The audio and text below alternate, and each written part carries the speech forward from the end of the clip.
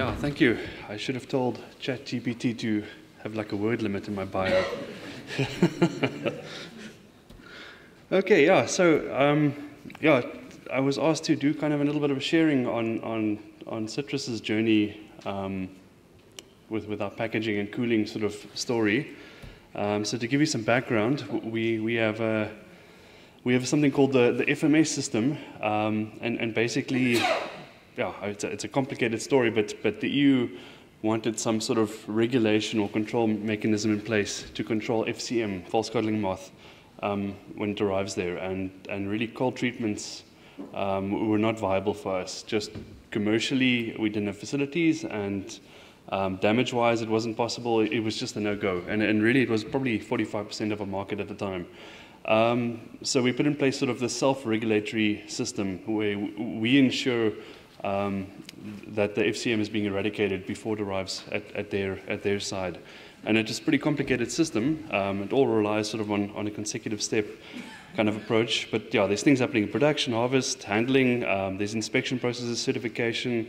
But really what's happening from our perspective is the in-transit cooling side. So when the fruit get into the container, that's kind of what influenced all this work. So yeah, we followed kind of three strategies. The first one is just to improve container cooling. And basically the premise is that temperatures or time over low temperature storage kills FCM moths, or the larvae in the fruit at least. Unfortunately, chilling injury is also induced over time at low temperatures in storage. So yeah, it was good for FMS, but bad for us. And the trick then is just to kind of find this optimization point, or this perfect spot in the container to not induce chilling injury, but to kill the moth itself. So we have sort of a little diagram here, and it illustrates it. If you get the copy of the slides, you can take a look. But yeah, this is just kind of showing this green zone where you go into sort of decay problems or chilling injury problems or visual rind disorders, or you just don't have sufficiency in killing the pest. Okay, yeah, so as I said, the first strategy was container cooling, and basically that entailed just modeling the whole container and fully understanding what the issue there was. The benefit of really utilizing the container perfectly, or as optimally as you can, is basically you're delivering a certain set point at the refrigeration unit. Let's say it's 2 degrees Celsius. But on the other side of the container near the doors, you're probably getting a little bit warmer, sometimes quite a lot warmer. So maybe this is sufficient to kill your insects, but it's probably causing chilling injury. If you drop the temperature so that this side is sufficient to kill the insects, you're then doing a good job here, but hurting your fruit on this side. And really what we want is a fully uniform cooling process in the container itself. Yeah, just to give you some stats from our models, and which are quite well validated, as you can see on the top. The flow rates in the pallets at the unit are probably sitting at about, like, let's say 10 centimeters per second, so just moving upwards through the pallets. But at the door, they're running at about 1 centimeter to 1 millimeter a second. That's incredibly slow. So you can imagine if that fruit is a bit warm, then really probably conduction is moving a lot faster. But basically the air just heats up immediately from the fruit if it's a little bit warm, and then does nothing until it leaves. So two strategies to solve this. The first is container flow optimization kits, and the second one is high porosity packaging. So to sort of optimize the container, we really ran a lot of different strategies of like boards and all sorts of things to redistribute how the airflow is moving into the container. There's some of the examples that we tried in the simulation. What we found immediately actually was that void plugs, which you guys are already using, and we were also using, are actually really effective. So if you have a set point of 2, and you have a good void plug, you're probably going to get, like, let's say 2.5 degrees Celsius in your warmer areas. If you remove that void plug, you can get up to 3 degrees higher, so like almost 5 degrees Celsius. And the reason is just because your airflow bypasses right through the pallets, it goes around and it's out. So really a fantastic tool, but unfortunately maybe not actually being implemented well. So we know it's being done, but people often don't install it correctly. So they leave maybe the pallet base open, or it's too floppy and it kind of comes open from a bit of airflow. So its installation process is actually really critical and completely, well, PPCB is monitoring it, but I don't think they often know how important it is, especially at the inspector level. Yeah, from our side, obviously we have a scale problem. Citrus is 160 million cartons, and it's really just a high turnover process often, especially for the oranges. And there was a low capacity for a very complicated system in a container. So, you know, it's a high, what do you call it? Yeah, I guess it's almost a low profit, high volume kind of process. So to spend a lot of money and a lot of time and energy on installing a complicated kit would be too much. So two strategies. We used sort of pallet spacers. Let me just jump to that slide. And basically the premise here is, yes, your airflow is not so great at the at the door side, but really where the heat is coming in is actually from the walls and door. And probably the biggest issue is actually the walls on the side. So if you can just move the pallets away a little bit from the wall, even that slow airflow rate will just remove that heat coming in, and then it'll just take it out. So basically just a little corner piece, actually, we just sort of stuck into another corner piece that was already there, and it just was flexible enough to allow loading, but the pallet can just slide in, and then there is a little bit of space. And that worked extraordinarily well. But I think it looked a little bit too MacGyver, so it just didn't take off. I think it might take off later. There was also concerns if China, which is a steering market, took it, they might see it as some sort of manipulation, and then there's often a lot of miscommunication between these markets, and explaining these concepts will probably not go down well. So yeah, like I said, it looked too MacGyver. The other one was what we call the T floor, because it looks like a T.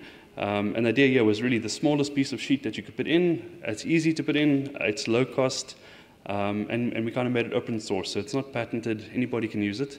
And yeah, basically it's just sort of a T-shaped device. A little bit, what we saw in the simulations and a little bit in experiment is a large recirculation zone, and even some of the airflow being pulled in from the unit and sort of doing weird stuff at this side. And basically that's just high airflow rates, which is bad for Rhine conditions. And then, yeah, just excessive cooling. So it allows some of the airflow momentum to push forward down towards the door. And then a lot of airflow is also escaping in that gap between the two pallets, because they'll always side shift into the walls. So this little T section just gives you a little bit of protection, so that high velocity airflow doesn't just do a little escape route. And yeah, we saw really good results from this device as well. And I think at the workshops, I've really been selling it to the guys just to say, you know, I think the marketing guys, if they have a product, they'll come in with really fancy animations and I'll do a lot of stuff. And I said to them, we're not doing any marketing, so maybe that makes it look less valuable. And that explanation seems to have worked. So a lot of people have tried to adopt it this year, and I think next year we'll get some really large-scale data to see if it's working as well as we think it is, or it should. Yes, the other strategy, improving packaging. Yeah, we developed sort of a new way to measure a pallet's resistance to airflow, because obviously the higher the resistance to airflow, or like the more dense it is, the more likely the airflow is to take another route and just sort of bypass. So we just called it ohms, because that's sort of the Greek symbol, and it does actually match sort of the electrical ohms law, but it's a little bit different. This is the ventilation law, so they often use it in mining schemes to calculate how airflow is distributed into vents. But yeah, a good value for a pallet at the moment is 2,000. That's what we calculated from the simulation. So if you've got a pallet with a 2,000 ohm vertical resistance, you're going to be okay. Just for some sort of context, we did thousands of tests with a wind tunnel, and we saw that the pallet base, for example, because really in series you can actually add these resistances up. So a pallet is in series, is at the bottom, and it's contributing about, let's say, 250, so maybe 10% of the total resistance. And it really didn't seem to matter which pallet base we used, as long as there was some good sort of slat spaces in the system. So if it was completely blocked off, then it's a bit of a disaster. But yeah, we didn't see a huge need to improve the pallet base. It seemed to be more important to tackle the carton. And then for the carton, the growers, exporters, everybody was really under high pressure from the FMS and all these changes. So their basic desire was just as small a change as possible. So what we did was we used the A15C carton, and that represents about 50% of exports. It's basically the bulk, also high volume carton that costs very little, just because everybody's running it as fast as they can with as few changeovers as they can. And we made some modifications. The first thing we did, we took these ventals and we moved them a little bit out towards the corners, and that just allowed it to, I think I have a picture just now, to actually just line up when everything is stacked. And then we added some holes on the top as well, which also align during stacking. Yeah, important to say this. Yeah, so this kind of research was happening maybe 2020, 2021. And then we got news that we will probably have to drop our set point temperature in 2022 by 1 degree Celsius. So we will lose for EU fruit, FMS, our 2 degrees Celsius will have to drop to 1. And we pitched the idea that maybe we can use this carton if it's cooling well enough, and it was. If you use this carton, then you will get that 1 degree benefit anyway, so then you can use 2. And if you're not using this carton, then you will have to use one of the 1 degree Celsius packaging devices. So yeah, that worked extremely well, and I will go into sort of like the results and how we approached it. But yeah, at the moment, if you use an A15CS2 carton, you can still utilize a 2 degrees Celsius, which it's been tricky because of all the FMS changes now. Our supply chain or cold chain has actually extended almost 2 weeks. So what has happened now is people are still getting chilling injury, but they're not seeing the benefit of the carton directly. So it's really important that we try and show the research of the carton and its outputs to all the growers, exporters, and just show the benefit. But it's really difficult to interpret when you're on the ground, just getting claims or whatever. Okay, just again to that ohms analysis or perspective. The old carton was sort of sitting at about 4,800, and the new one is sitting at 2,000, where we wanted it. The next ones to optimize are actually the open tops, which are sitting much, much higher, like 4 or 5 times higher in resistance. And that's just because of securing sheets and all these things. So we are working on that, and I think we've actually solved it. So we will probably provide something less disruptive probably in the next year or so. Okay, just looking at how kind of approach the ventile positioning. What we found for the A15C and actually all the cartons is that if you kind of work on a 100 mil grid across the whole carton, when these things sort of rotate in a line, they always sort of, if you put your vents here, they will always align with each other, no matter what you do. So really, the carton designs itself. So this in the red is showing from the top where the pallet is cross-stacked, so two layers are touching each other. And this is resulting in about 1% open area.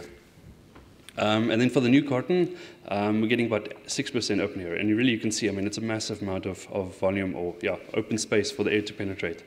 Many requests, please can, I'll tell you why now, please can we move some of the vents and just shift them. But unfortunately, if you just move some, even just this little bit, your porosity just drops dramatically, and then you only have about 4%. And the relationship between open area and resistance is not linear. So you actually, there's a certain point at about 5-6% where your resistance just rockets. So it really is just not viable. Just to illustrate the old carton, so you can see the ventiles were not in alignment, and then the new one is. Okay, and then just looking at our trial, how we approached and evaluated it. So we did obviously simulations and just kind of analyzed as much as we could in the office. And then on the commercial side, we took about 60 containers and we printed or manufactured about 150,000 cartons, and we let them run on a chem-free line. Just chem-free because then they were isolated in the containers. They can't be mixed with other stuff.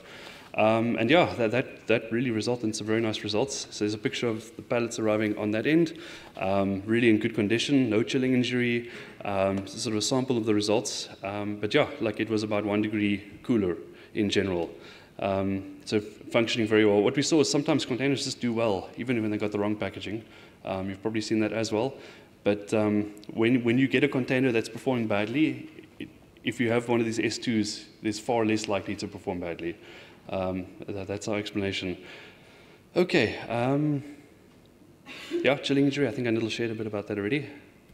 But the general consensus, just because the carton is allowing the air to propagate more easily through the pallets, you get less chilling injury because it's not just circulating at the refrigeration unit and just blasting one area. It's really getting out there. Okay, and then just communication-wise, how we spoke about this to the industry, because it was really a shock. Some people like me, and now some people hate me. But it wasn't actually me that did it. It was really a long process of people. So of course research on our side was done, and then we proposed this thing. We have all these boards with representatives from the industry. They reviewed it, and then finally, and possibly too late, but it was a 6-month sort of process. We started throwing this out to all the manufacturers, and that's when things get scary, because those guys, they're running on very tight margins, and often they're owned by growers and all these things. But yeah, they kind of saved the day, and they made it work.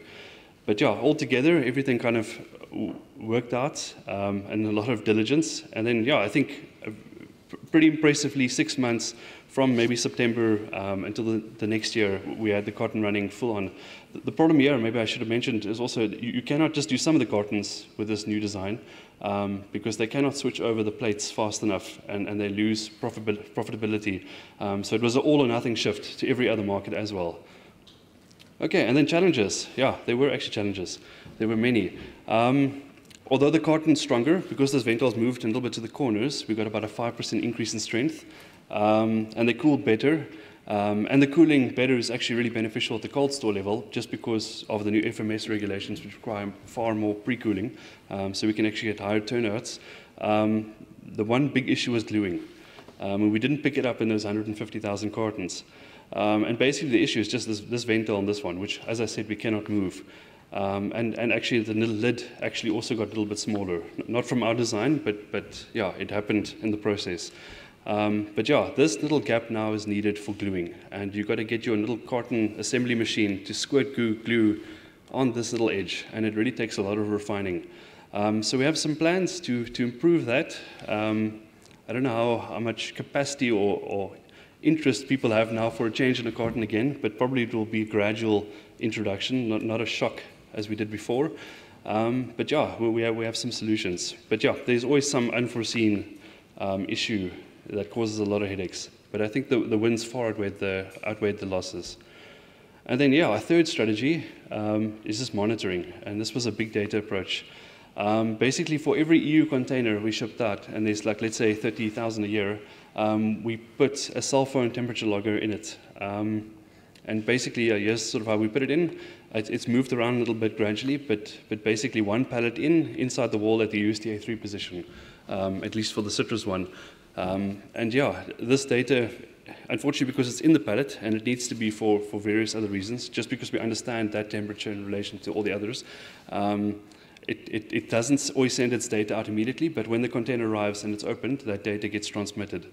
We set up sort of a database system via eCert, so all this data gets sent to them via the vendors. And then, yeah, we do a whole lot of, let me get to the right slide now, I'm here. We do a whole lot of data analysis, we clean it. It's really quite tricky because sometimes the things start very early, sometimes they end very late, and to interpret it correctly, you need to know the start and finish. So yeah, it's a lot of work, but what the big value is that we get to have all this data and then make really good educated guesses of how to move next. And then we also use it to validate our decisions. So is it actually working? And then we can always backtrack or just show the growers, exporters, that the system is working well. As it turns out, it has worked quite well. We have good data now for the A15C. And then just a quick one, we're taking sort of this data approach a lot further now. Over the process, we've really collected a lot of data from other sort of components of the supply chain, and then of course we have this container data, and we can make many assumptions about what temperature they were at and what conditions. And one of the questions we were asking is how long does it take this fruit to turn into this kind of fruit? Obviously those factors are related to handling, age, and condition. But we just consider humidity and temperature. I'm moving fast because this thing is orange now. So I'll just kind of run through an example. We have a quality model, and if you have sort of a temperature timeline from harvest till arrival at market, you can model its degradation in how many days of shelf life is remaining. So in this good scenario, you maybe start with 55 days, and then you end with 30 days when it's at market. And then in a bad example, which is very similar, you start with the same amount of shelf life days, but you have nothing when it arrives at market. And yeah, we kind of use these plots. So for oranges, lemons, soft citrus, and grapefruit, you can see we have sort of a distribution of how many days left each fruit has when it's at the pack house level, and then when it's at containerization point, and then at market. And you can really see why we're seeing sometimes issues and claims, especially in soft citrus, because of how the fruit were handled over the course of the supply chain. So we're going to expand this system a little bit and just use it as a forecast kind of system to give better insight. And yeah, I have some conclusions, but they basically are what I said before. So I'll just land it there. Thank you very much.